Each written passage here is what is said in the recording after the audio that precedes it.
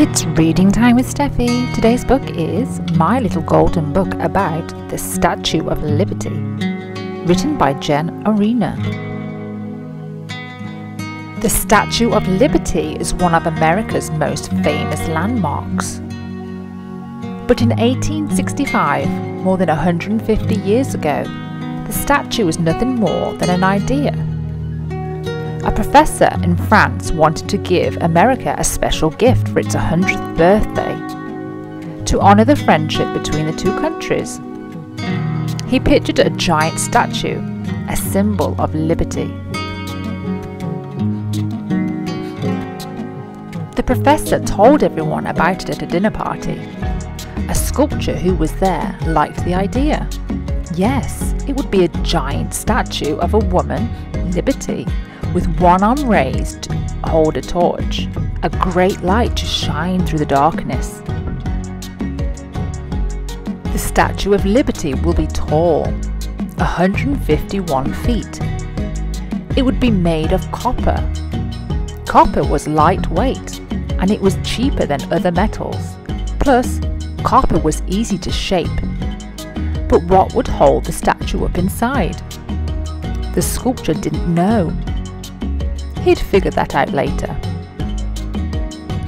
With copper, the sculptor could also create the Statue of Liberty in pieces. The pieces would fit together like a puzzle. He started with a very important part, the torch. A team of men worked for months to get it done.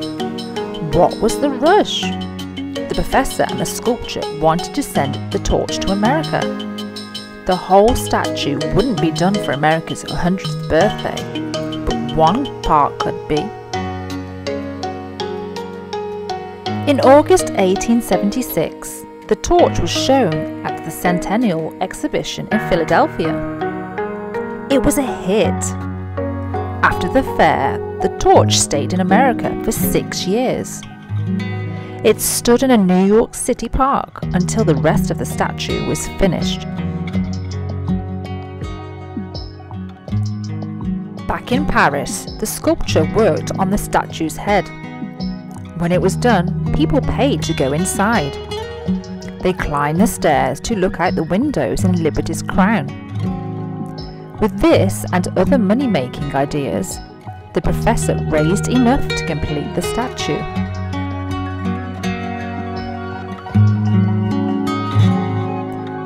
But what would hold the statue up?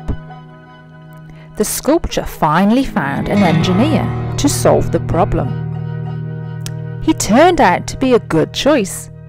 He went on to build the Eiffel Tower. For the Statue of Liberty, the engineer made a framework of iron beams and bars. The framework was strong but not stiff. It would flex in high winds as well as hot and cold weathers.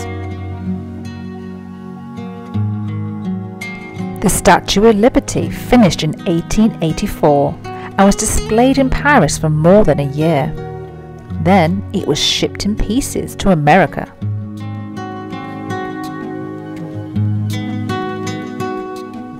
The statue still needed a base to stand on.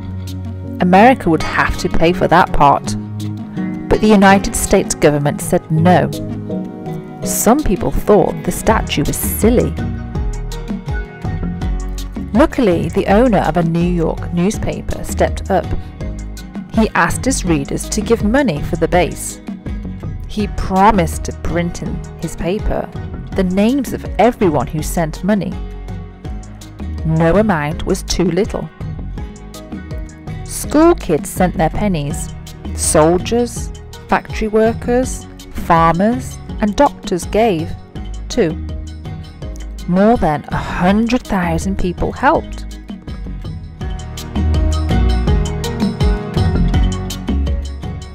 "21 years after the professor's party in France, the Statue of Liberty stood complete on an island in New York Harbor, ready for another celebration. A huge French flag covered the face. The sculptor pulled a cord and the flag dropped away. whistles blew, people cheered. The Statue of Liberty was home. Back then, the statue was the colour of a copper penny. As the years went by, the weather turned it green. Lines from a poem about freedom were added to the statue in 1903. Give me your tired, your poor, your huddled masses, yearning to be free.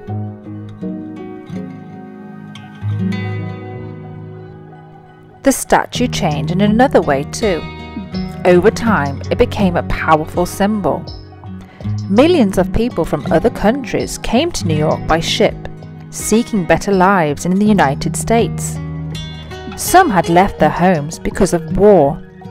Some had left because they felt unsafe. Others wanted religious freedom. Once they arrived in America, they became workers, business owners, and inventors. They helped make America a great country.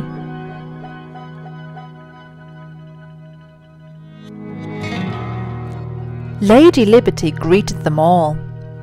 To those people, the Statue of Liberty stood for America. It stood for hope. It stood for freedom. She still stands for those things today.